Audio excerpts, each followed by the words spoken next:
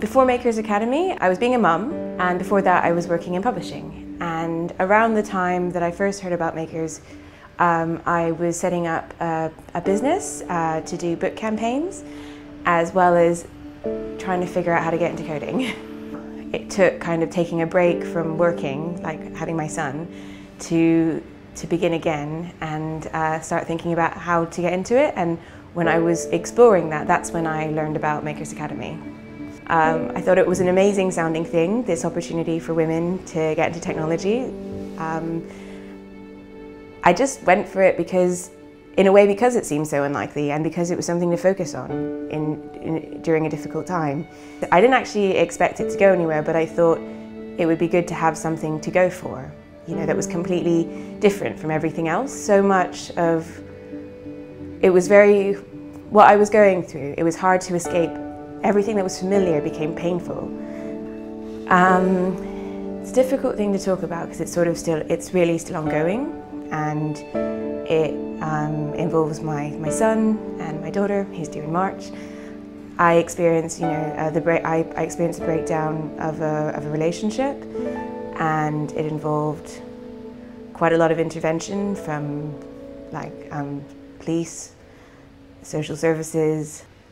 You know, I mean, I'm surrounded by women who are really engaged and really care, but what I went through, it surprised a lot of them because they just didn't know that something like that could happen. And I'm someone who's, really aware of my rights and quite articulate and willing to speak up for myself.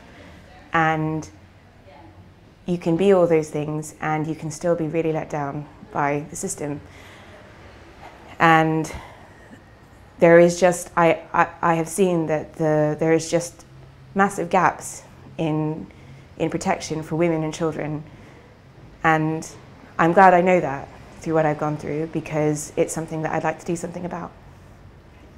I see the internet and technology as the main framework for our world today, the main way that everyone connects with one another.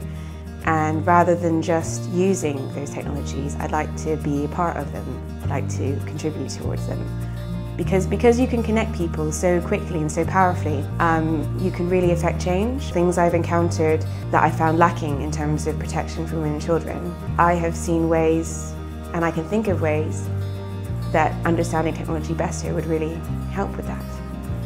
My family and friends have been really supportive of me getting the scholarship. I mean, in a way, they're why I managed to get it in the first place, because I have a young child and everyone pitched in and helped me look after him. And they're really excited because they saw that I was going through something very difficult, and they've seen that through doing this, I've been coming back, bit by bit, that I'm more excited about life and the world. If I could go back to exactly 1 year ago today and give myself a message, I guess it would be that, it's really interesting to think about that, because a year ago life was really different. I was in a completely different place, different circumstances, and I guess I tell myself that my world was about to open in a way that I could never imagine, and in a way that would bring me a lot of happiness, hope and excitement.